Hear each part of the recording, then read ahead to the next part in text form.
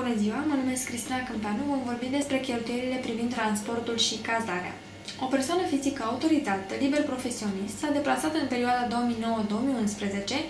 în interesul activității la clienții săi din altă localitate. În acest sens, are ordin de deplasare semnat și ștampilat de client și, în mod evident, are venituri de la clienții respectivi. Vă rugăm să ne spuneți dacă, în mod corect, și-a dedus la calculul impozitului pe venit următoarele cheltuieli.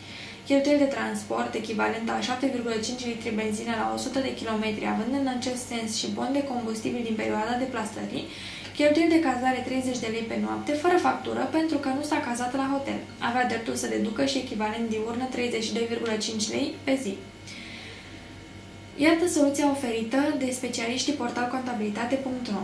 Dreptul la indemnizația de deplasare este un drept ce se acordă salariaților pe durata delegării și detașării. Prevederile articolului 44 alineatul 2 din Codul Muncii stabilesc că salariatul delegat are dreptul la plata cheltuielilor de transport și cazare, precum și la o indemnizație de delegare, în condițiile prevăzute de lege sau de contractul colectiv de muncă aplicabil.